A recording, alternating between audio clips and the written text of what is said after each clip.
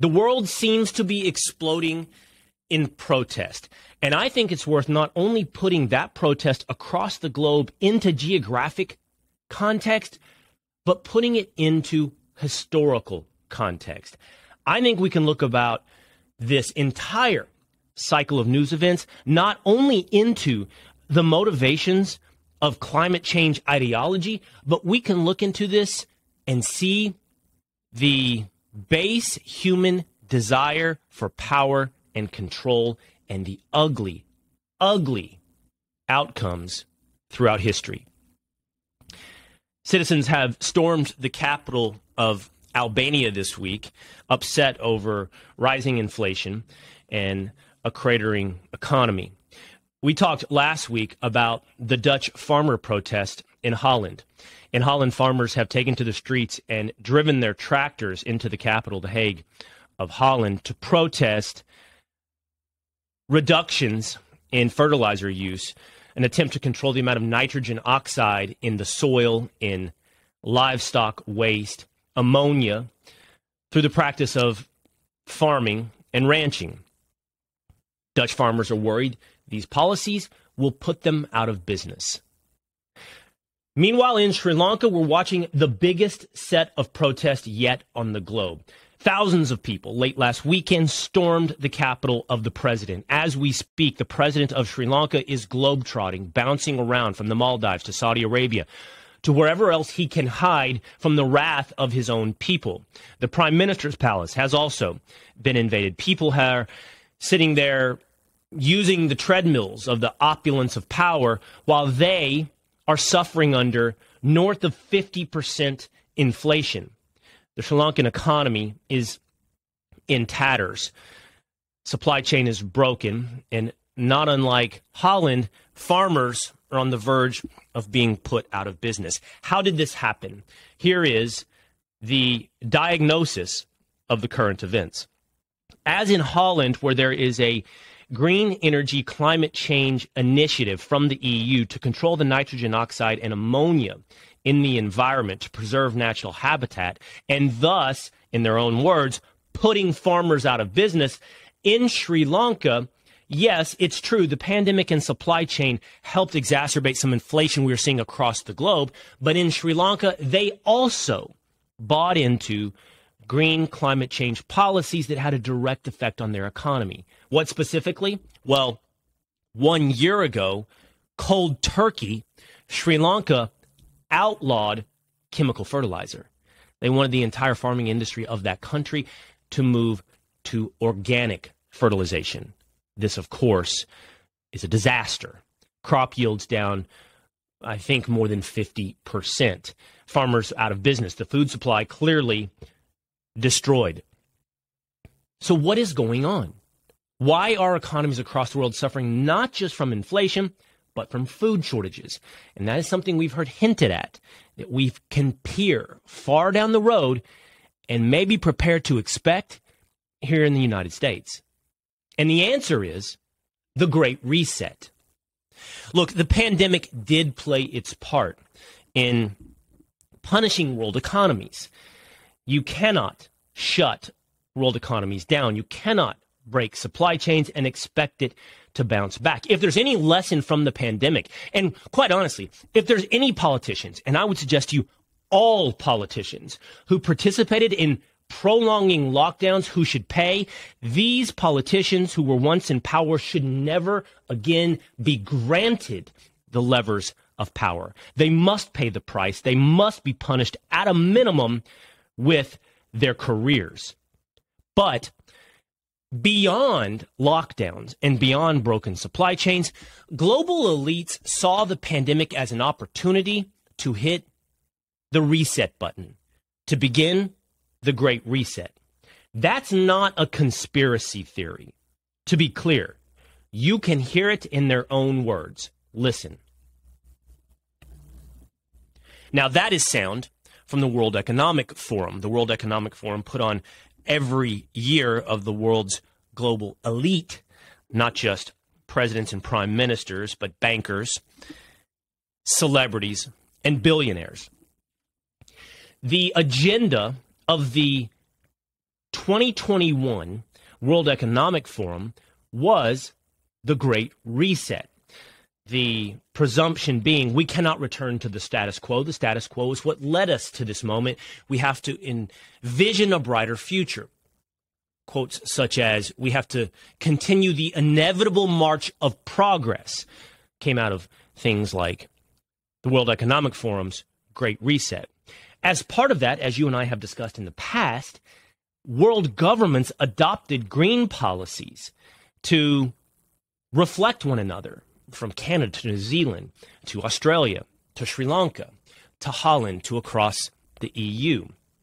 This was not just reflected in government policies. No, as we mentioned, the World Economic Forum is much bigger than simply governments.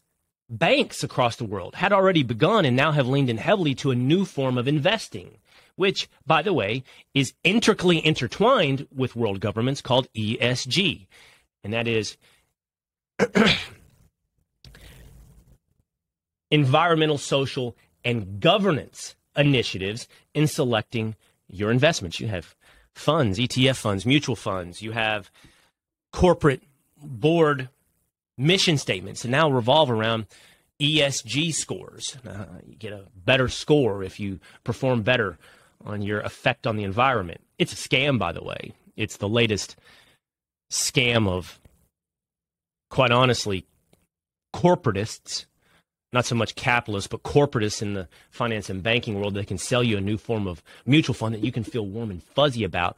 When is it any more green? Well, as the Wall Street Journal wrote last week, many of these ESG funds have investments not in Tesla, for example, but in Exxon or GM, for example. Why? Because who knows what makes up an ESG score? It's simply another tool of the combination of big business, elite, and government to control not just you and our lives, but to control the world. And we will at least grant them, for the sake of this conversation, the premise of good intentions. Let's talk about good intentions at the moment, the inevitable march towards progress. If you would indulge me, let's look back in history. I recently watched a movie. I was bouncing around. I think it was on Netflix. It may have been on Amazon Prime. And I watched a movie called Mr. Jones. The movie was about a Welsh journalist in the 1930s who had studied and was interested in the Soviet Union. What he realized is you never really get the story of what's happening in the Soviet Union if you always spend your time in Moscow. You have to get out of Moscow. You have to see what is going on. And what was going on in the Soviet Union in the 1930s is one of the greatest tragedies of humankind.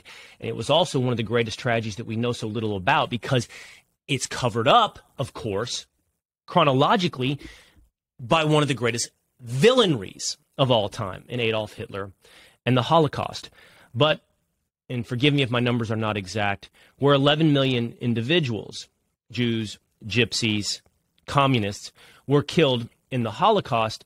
Estimates are some 3 to 7 million people were killed just 7 or 8 years earlier by the Soviet Union of famine in Ukraine. Isn't it interesting how history and current events work like a wheel? It always comes back around. Here's the story of Holodomor. I hope my pronunciation is correct, but Holodomor is the story of the Ukrainian famine of 1932 and 1933. Ukraine wasn't alone. Soviet Union policies that induced famine across their empire took place not just in Ukraine, but in places as well, like Kazakhstan. Millions upon millions of people were killed. Why? Well, not unlike the Great Reset, the Soviet Union was taking a big step in the march towards progress. They were looking at the Great Industrialization. They were looking at moving their economy from rural and agricultural to urban and industrial. Why? To keep up the war machine, to compete with Britain, and to anticipate the next war, and to show the power, at least the superficial power, of communism. So what happened? Policies to collectivize agriculture took place. Farms were confiscated. They had a class of peasants, three classes of peasants, in fact, that some of whom suffered under these collectivization policies and others benefited. They set massive, unreachable quotas of grain and agricultural products that had to be sent into Moscow and other centers so that the Soviet Union could export food products in exchange for industrial expertise, knowledge, and products coming back. And in that process of high quotas and lower production from the collectivization efforts, because, of course, you're not going to produce under collectivization the way you are when you empower individual incentive, more on that in just a moment, you had a tragic, devastating, dark, anti-human cocktail. People in Ukraine, the breadbasket, the black lands of the Soviet Union suddenly had nothing to eat. Bodies dropping in the streets. This is what Jones saw when he traveled outside of Moscow. He got to Ukraine and people were fighting each other over bread crust, literally. And we're not talking about anecdotally one or two. We're talking about bodies piling up and being carted away. We're talking about people, children, laying on the roadside. We're talking about, and this is historically documented, mass cannibalism. People were eating tree bark and each other in order to survive. I want to talk to you for just a moment about those peasants and those policies. So people, as human beings are apt to do, don't just want to give up their property, their hard-earned work. So instead of turning over, for example, their livestock to the local Politburo of the Soviets, which were their neighbors, by the way, it's always neighbor upon neighbor. It's always neighbor upon neighbor. It was in East Germany, and it was during COVID, by the way, in the United States of America.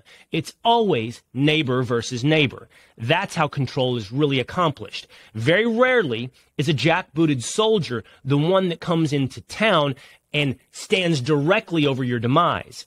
Whether or not it was your neighbor ratting on you during COVID, or it was Ukrainians 1 decade later committing the atrocities of Babi Yar, the Holocaust mass slaughter of Jews. The Nazis helped coordinate, but it was other Ukrainians who pulled the trigger. And same thing during Holodomor. It was your neighbor who stole from you. It was your neighbor who confiscated your farm. It was your neighbor who stood over your demise. People didn't want that, so they slaughtered their own livestock. They weren't going to just turn it over. And there was always a villain. There always has to be a villain when you pit one group against another. Pandemic of the unvaccinated. Has to be a villain, always. Jews in the Holocaust. The villain for the Soviet famine was a class of peasants called kulaks. Kulaks were peasants who happened to own some land, might have employed other people, owned some livestock. They could own anywhere north of 7 acres, and you would be defined as an enemy of the revolution, a class enemy. And those kulaks were not only jailed, they were sent away to gulags, they were sent away to Siberia, and oftentimes directly exterminated as enemies of the class while their neighbors took over their farms. Now, that in and of itself, dekulakization, is a tragedy of tyranny. Tyranny, like history, is a circle, a wheel. Eventually, communists and fascists are standing right next to each other. So the end result, that in of itself, tragic enough, but the end result is now with increased demands for quotas and supply, but lower supply because of collectivization, you have mass starvation and mass famine. By some estimates, procurement quotas were up 50%. Hey, you need to produce 50% more wheat, while production dropped 32%. That's a massive gap. And that adds up to local population having nothing to eat. That adds up to bodies in the street. That adds up to cannibalism. Now, is always the case, and we're going to tie this into modern history and Sri Lanka and ESG and climate change in one moment. But it's important to note, as is always the case, there is someone ready to carry the water for tyranny. And it more often than not is liberal and progressive journalists. And even then, those that work for institutions like the New York Times.